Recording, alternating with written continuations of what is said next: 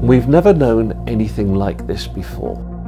None of us would have wished for this, but we have to see that it presents us with an opportunity that we've never had, nor are we ever likely to have again. I would love to see our Baptist family full of confidence, confident in herself that this Baptist movement is one that can transform and change the world. Do you know, I think during these times God has been calling me and us to know him, really know him, like to spend more time with him. I think God wants to remind us that he doesn't want us to always worship him by doing stuff for him, but by hanging out with him and being intimate with him.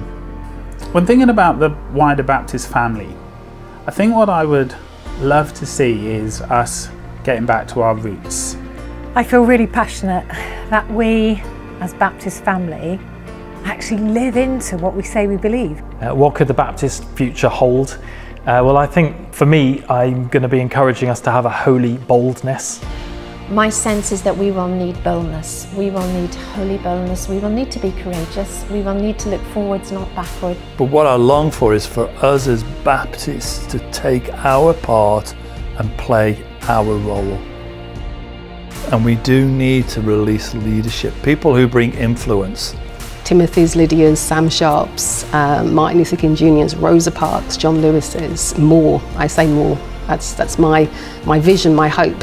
And the digital space is huge for young adults, for the millennial generation, for the generations even younger than that. And so I think now is really a time for us to think about how can we really reach those people who don't yet know Jesus.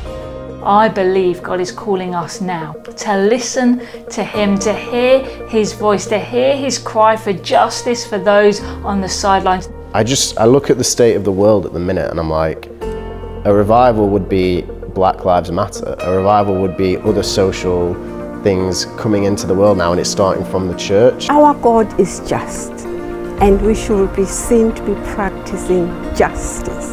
And where it's not there, it's our responsibility to stand for those people who have no voice. Ah, come on, as a Baptist family, let's dream big. Let's run wild. Let's release people. We're the priesthood of all believers, right?